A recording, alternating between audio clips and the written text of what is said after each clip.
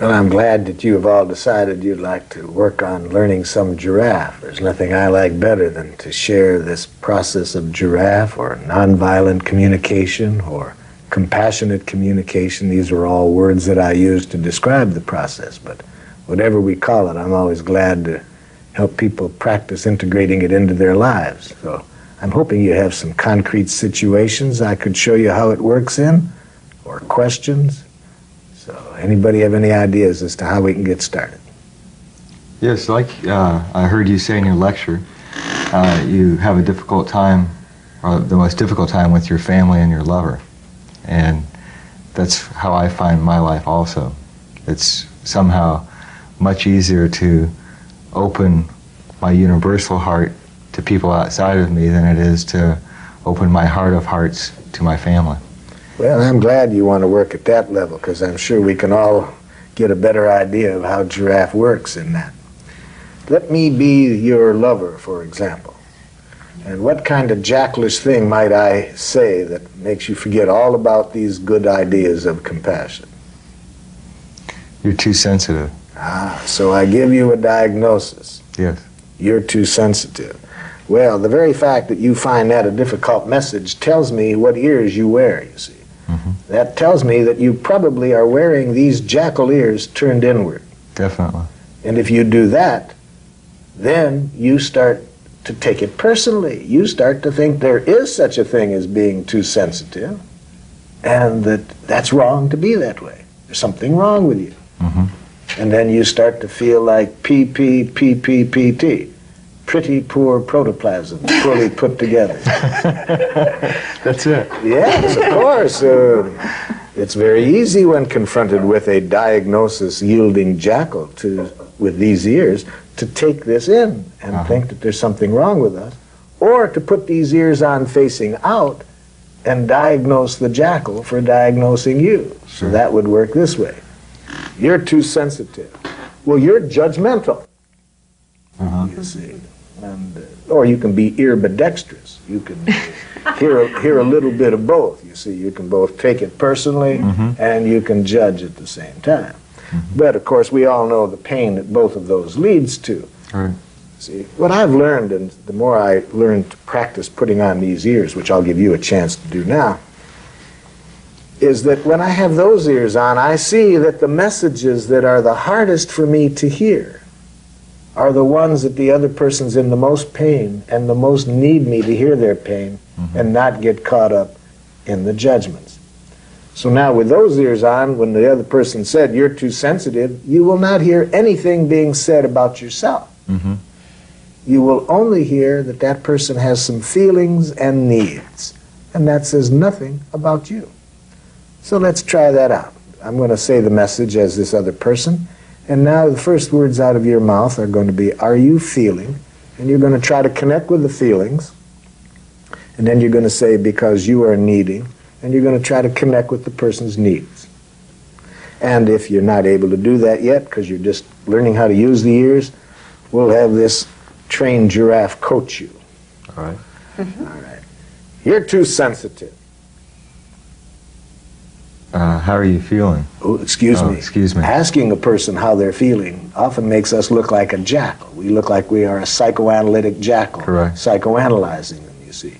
No, we don't ask how a person feels with those ears on. We sense how they feel and check it out with them. Are you feeling? And guess what that person's feeling. Try that. You're too sensitive. Are you feeling sensitive? Okay, and let's see if we can get another word for what kind of sensitivity, like what kind of emotion might this person have? My lover usually hurt. Ah, so sense that. Say, are you feeling hurt? Are you feeling hurt? Now say because and hear why the person's feeling hurt. Are you feeling hurt because of what I said to you? Oh, hold on. Here's what you're doing. Right into the jackal's jaws. Because see, what you said is, are you feeling hurt because of what I've said? And as soon as you do that, you are taking responsibility for the jackal's feelings, which is not good for the jackal, because when we feel responsible for the other person's feelings, we cannot respond from compassion. Then we feel guilty. We feel we've done something to hurt them. Mm-hmm. So no, it's not, are you feel hurt because of something I said? Are you feeling hurt because you would have liked different understanding than you received? Or are you feeling hurt because you would have liked to have heard what I said expressed differently? See, we want to hear the feelings and the needs of the other person without hearing that we are the cause of that. Our behavior is never the cause of other people's feelings when we have a giraffe consciousness. It may be a stimulus, but never the cause.